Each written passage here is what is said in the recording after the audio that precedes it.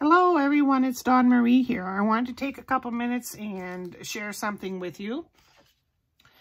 Amy Love on YouTube here is having a birthday challenge giveaway, and so I wanted to participate in this.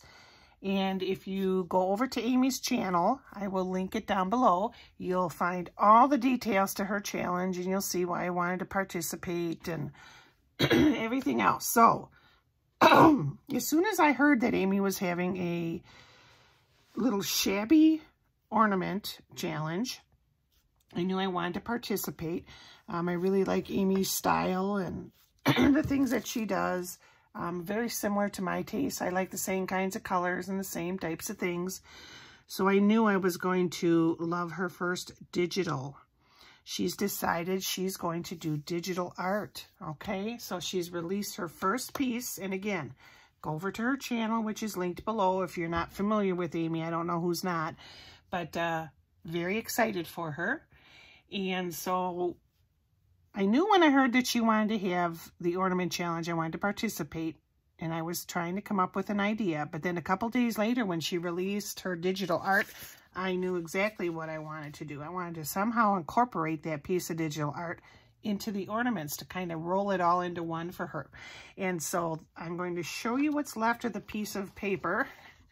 This is what's left of the digital art that I printed out. It's one big sheet, and it's a snippet fabric, similar to like when you do a snippet roll. But what she's done is she's cut all these little pieces of some of her favorite fabrics, and then she's zigzagged them all together to make one big piece of fabric. So it's a really cute digital. So go over and check that out.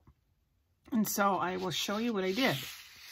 So I started with some felt, cut out a nice pink heart, and then I took her digital and I cut a paper heart just a little smaller, and I zigzagged the paper right onto the felt to kind of go with her zigzag that she did on her digital.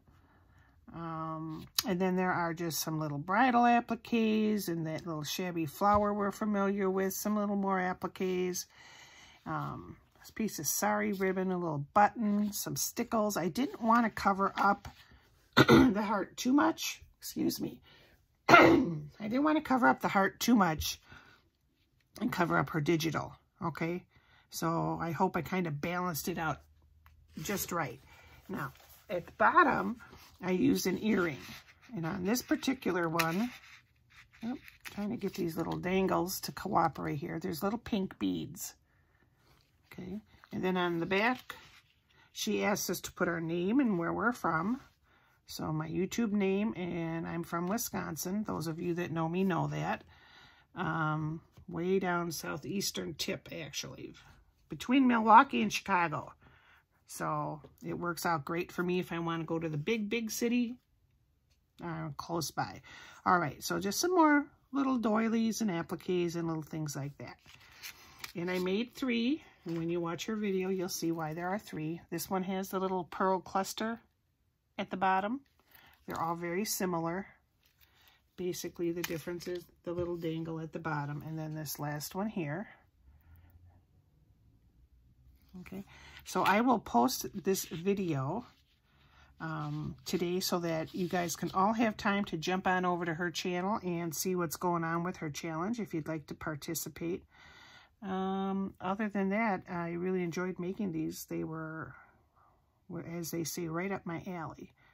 This is the type of thing I like to do. And when I can squeeze it in between my sales, I'm even happier. All right. So I'm going to say goodbye for now, and I'll see you next time. Thanks for all your support, everyone.